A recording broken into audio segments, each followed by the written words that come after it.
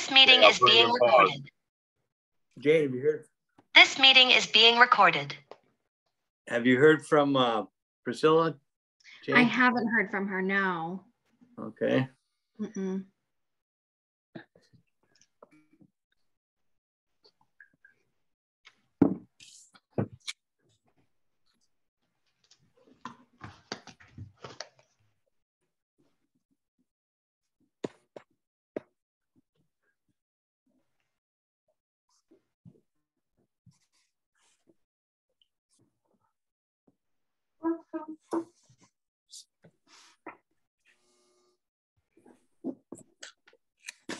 Okay, we'll give another minute or so.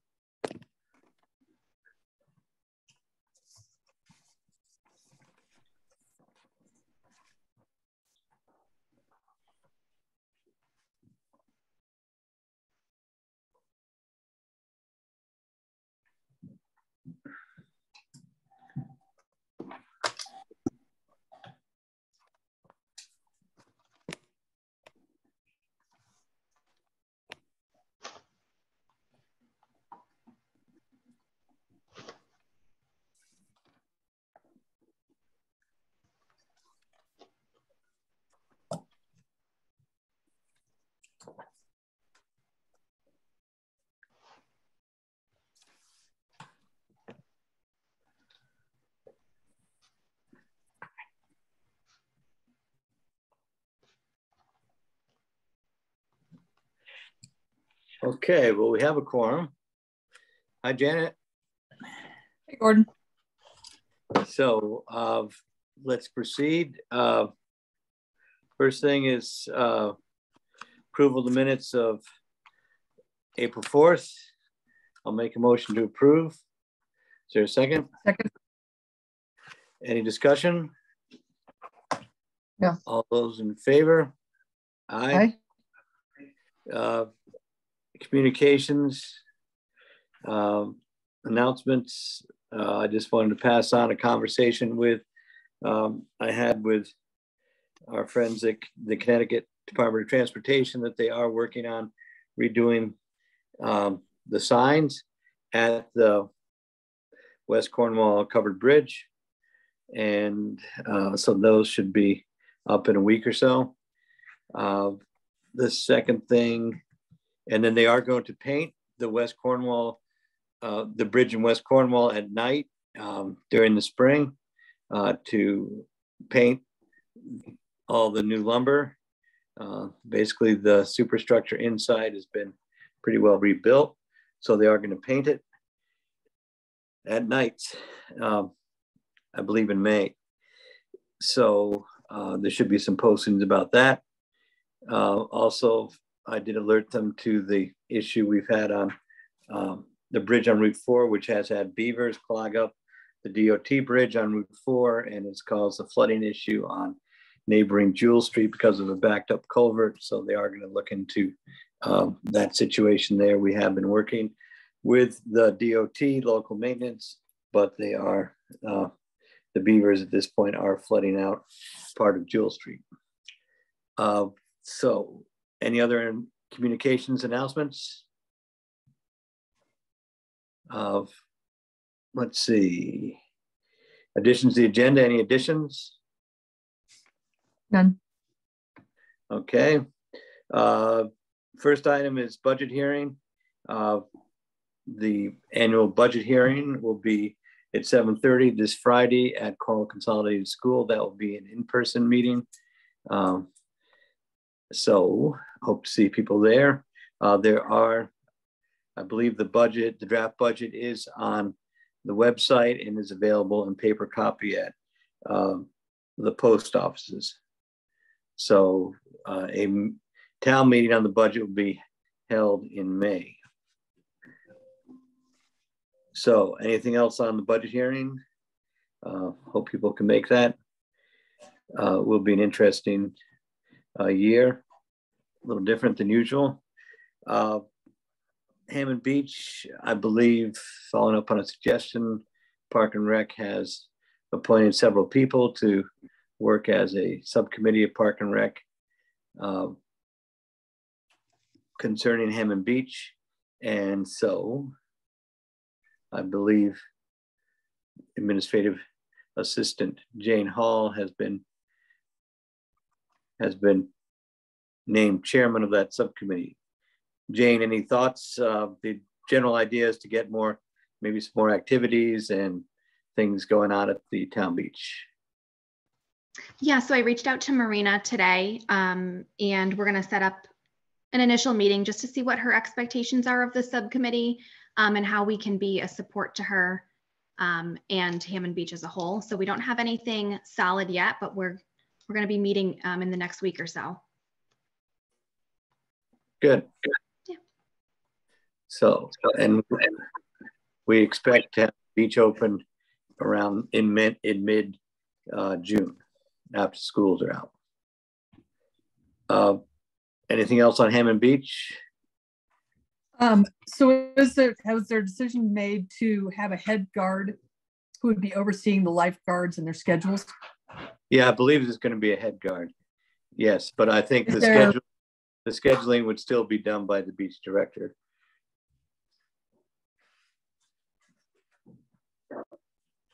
Is that position being posted?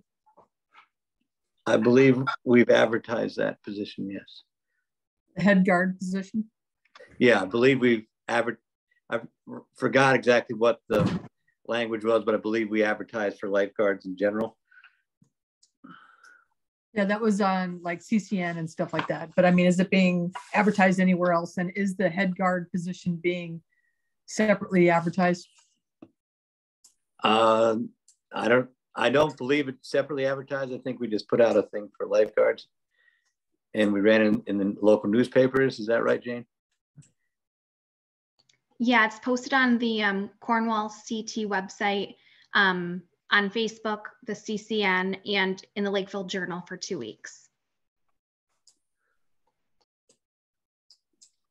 Okay, Okay. but again, okay, but the head guard position is not going to be advertised. Not separately, but we assume we'll see who applies to be lifeguards, and then we'll see who's best fit to do the head lifeguard. Okay, anything else on Hammond Beach?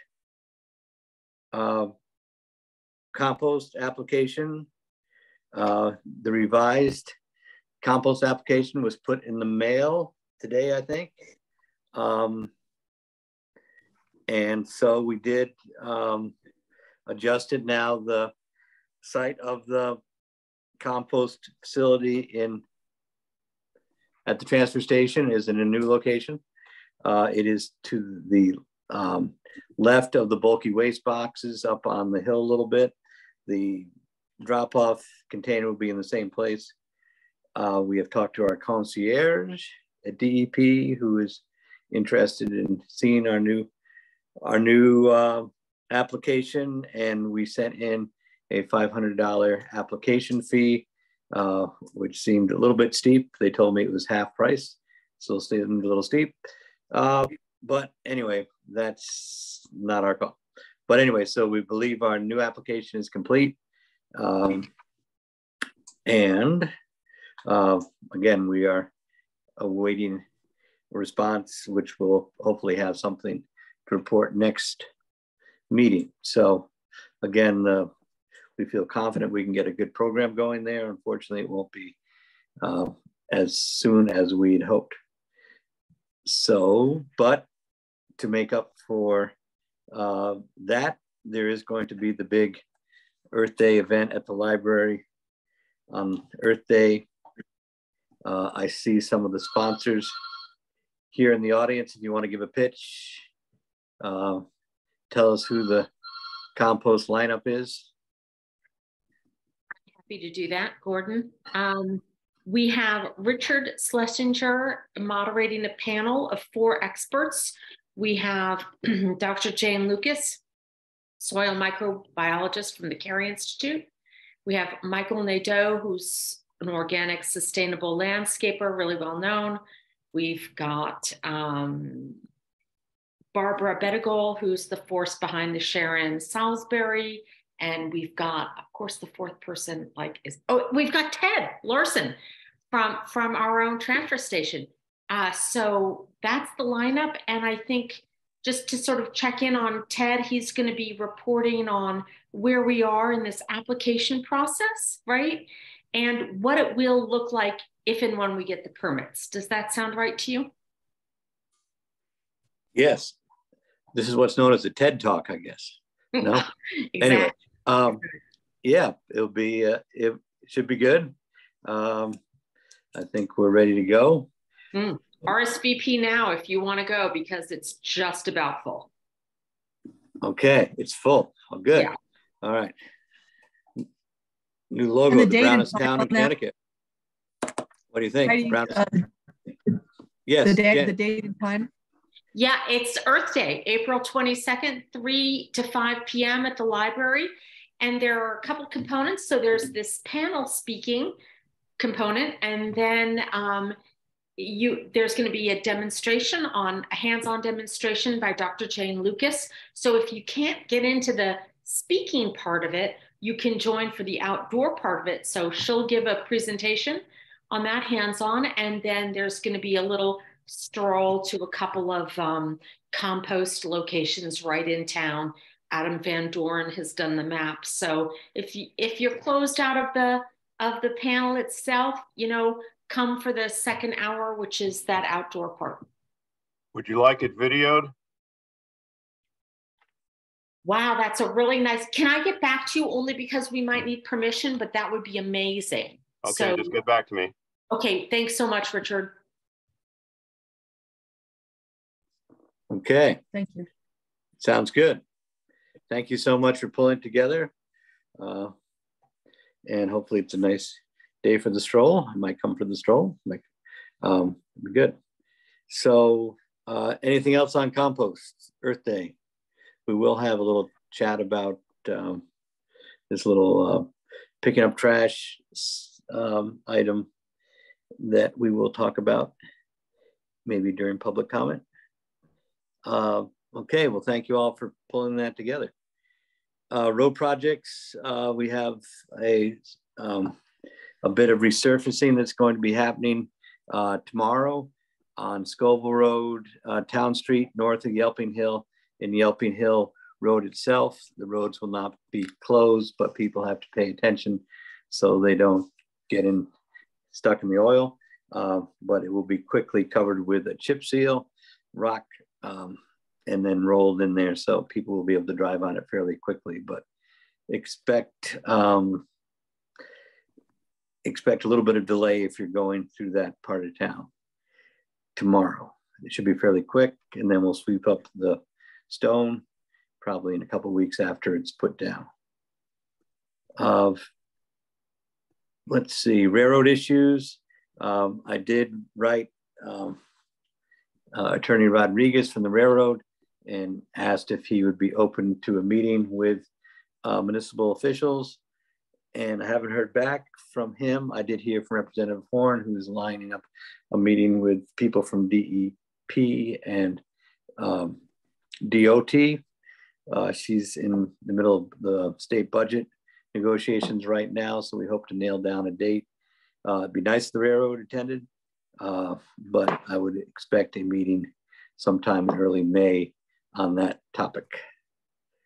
So anything else on railroad issues? One thing I did talk to the railroad about, I think it would be good for people to hear about their railroad safety and track safety, track maintenance, and the whole derailment issue that we saw unfold in Ohio has been an ongoing concern as another railroad topic. So again, we'll look forward to that meeting. So animal control officers, this is Animal Control Officer Week. So I would like to acknowledge the work of our animal control officers, Lee and Jim Soul, Brad Hedden, who's recently completed a wildlife animal control course, and also Jack Mallahan, who's an assistant animal control officer, for their work towards control of animals. So anyway, I'll be sending them a note, thanking them. Anything else on animal control? Actually, Gordon, can I pop in here for a second on our animal control officer? Sure. The Cornwall Association is hosting a meet and greet to meet Lee Sewell at the library on Monday, April 24th from 6 to 7 p.m. So a chance to meet our new animal control officer and come on down. Just thought I'd pop that in while we're acknowledging Great. her. All right, thank you. You're welcome. That's a great idea. Okay. Anything else on animal control? Okay, and thanks to our people for working on that. Sexual harassment awareness training. We have been meeting with our insurance company to make sure the town is doing everything it should be doing in order to run properly. One of the things that has come to our attention is we have to have sexual harassment awareness training for all town employees. So we have been researching that, and we will circulate to our employees what the requirements are. There's basically a web training course that everyone is required to take. It's approved by KERMA, and it meets the legal requirements that municipal employees must have. So anyway, we will be circulating information about that. We're also working on getting cybersecurity insurance, as the insurance company recommended, as about half the towns in Connecticut have been hacked, or some of them have been hacked several times. Can be an expensive thing to happen. So again, we're trying to work on a policy and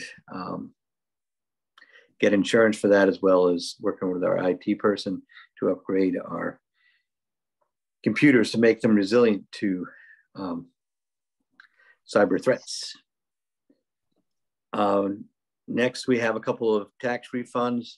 Jane, do you have those total there?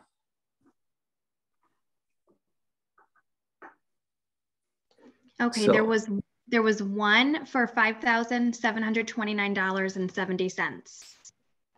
okay. And it was So an I'll make a overpayment. So I make a motion that we grant that overpayment. Is there a second? Second. Any discussion? All those in favor? Aye. Aye. Okay. So that leaves us with public comment. One thing I forgot to publicize, but I'm sure there are people here that know about it, is there's going to be some organized trash pickup in town soon. Yes. Michelle. Yes, Karen. we have that ready for you, Gordon. Thank you. Park and Rec partnered with Chris Jackson and C&M Karting are hosting a Earth Day weekend event. And I really want to do a shout out to Jane Hall and Chris and Kim for all their work putting these details together. They did a really great job. So what it's going to be is on Friday, the 21st, Saturday, the 22nd, or Sunday, the 23rd, between 9 and 1, we're encouraging you to go out and clean up Cornwall, walk your streets, pick up the trash along your roads, pick a time that works for you and your family, friends, make an event out of it. It will not conflict with the composting event, so you have time to do everything Earth Day friendly that day. Chris Jackson has purchased 60 safety vests because, of course, walking the streets, we want you to be safe, but they're not yours to keep. We're asking you to check in at the Village Green, sign in that you're out on the roads, get a safety vest. He also has a cleanup kit with some gloves and a trash bag, all the things you'll need to do this fabulous pickup. Go out, pick up wherever you want to pick up, your favorite hikes or whatever. Take your vest, please, when you're done, back to the Village Green and check in so we know you're safe and sound. We'd like to know that nobody's eaten or run over or anything like that out there. And then the second half of Chris's generous donation is he is going to have drop-off zones in all sections of Cornwall. There will be West Cornwall, North Cornwall, East Cornwall, Cornwall Bridge, and the village. Those locations will be on our website, so you can look them up if you're interested, but there will be a dumpster in the village. So you're coming to return your safety vest, toss that trash bag in the dumpster. But if for some reason timing doesn't work, you may drop that trash bag at a drop zone. Chris is coming around and picking them up, so there will not be trash bags left out all night. No bear buffets around town from this event. So he'll pick that up. So it's super easy. It fits your schedule. It's a social event. It's a chance to address something that if you're on the Cornwall Community Network, we've been talking about. People, John and others talk about how many times a day they run and pick up trash. And we've learned that he gets a lot of vodka nibs out on the road. So we have a lot of little alcohol bottles and different trash. Also, Gordon, a lot of things people are talking about, I think we need to touch base with Optimum, is there's a lot of trash that appears to be related to this line laying. A lot of wires, wrappers, and we're not going to talk about the food out there because anybody could be throwing food wrappers, but there's very clearly things that are related to this line being done. So I've seen several posts about it. So perhaps a word to Optimum about that would be helpful. But in other words, clean up Cornwall this weekend, get out there, what works for you, 9 to 1 o'clock, come to the green, get your supplies. Thank you, Chris Jackson, for that donation. And I think it'll be a great way to have fun and celebrate our green Cornwall. Any questions on that event from council and anyone else? Chris Jackson, do you want to add anything? And my partner in crime, Jen Marco, is here as well. So if I've forgotten anything, pop in. Michelle, thank you. I think you covered really everything, more than I probably would have gotten out there. But I'm looking forward to the event. I'm looking forward to helping and getting out, seeing people, and shaking some hands and cleaning Cornwall while we're at it.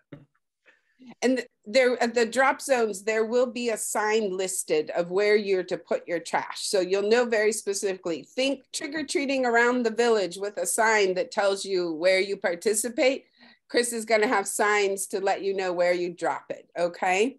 Now, on to more Park and Rec things, if I can keep going. Just a second. Okay. Oh, Janet, you can go first. So it's Friday, Saturday, Sunday, 9 to 1, correct? Mm-hmm. Okay. Thank you. So I have noticed the pieces of cable and such out on my travels. So I will contact Optimum. I'm going to try to get some pictures. If anybody on their travels has a picture of cable or obvious Optimum detritus, send it to the Selectman's office and we'll send it on to our liaison people. So anyway, we are aware of that issue and we will be following up this week. So if you have some good pictures of pieces of cable or whatever, let us have those and we'll pass them on. Thank you. Yes, Michelle, more. Okay, it is the busy social season for Park and Rec. One thing I wanted to tag on before we leave Earth Day event is pictures. You reminded me, Gordon, we would love to have pictures of you guys out there with your crew, family, picture of the giant bag you collected. Hashtag clean up Cornwall and put it on our Facebook page or put it on the network. And we want to see what you've gathered out there. This will be a good way to show how much trash we actually collected.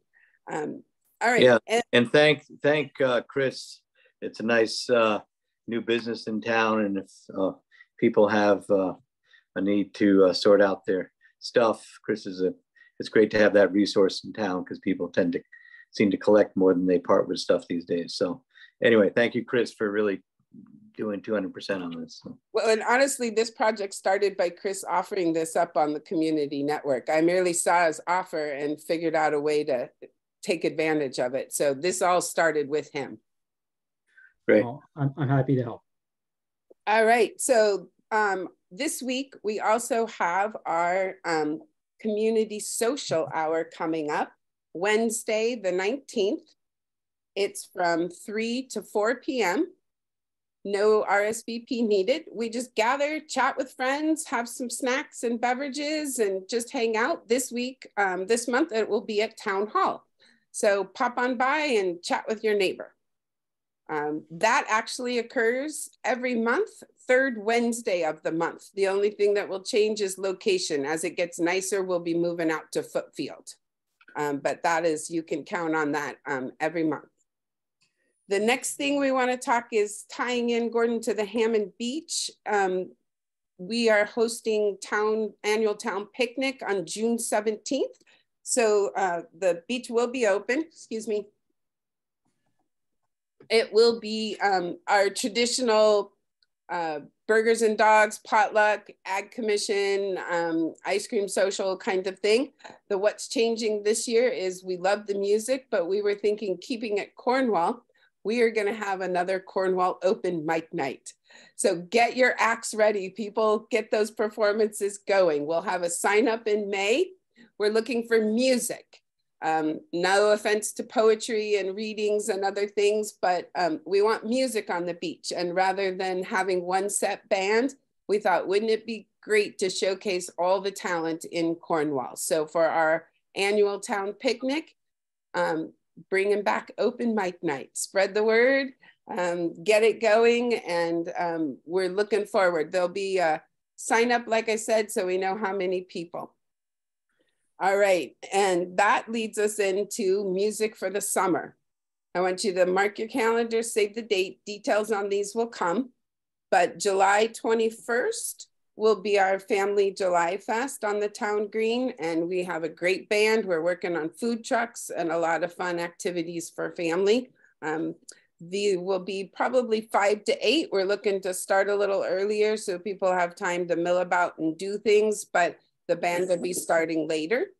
And then back by popular demand will be Taste of Cornwall in August. We had a great time and we're gonna do that again. So on August 11th this year, also 5 to 8 will be Taste of Cornwall. That particular event is partnering with EDC, where we would like to showcase not only the taste of food of Cornwall, but a taste of businesses of Cornwall. So the EDC will be organizing and sponsoring that. So if you are a business or an organization and you would like to showcase what you do here in Cornwall, the back of the green is going to be that section. So little business organization fair. Think ag fair as you line up along Bolton Hill, go along the Lutheran church and kind of make that loop up at the top.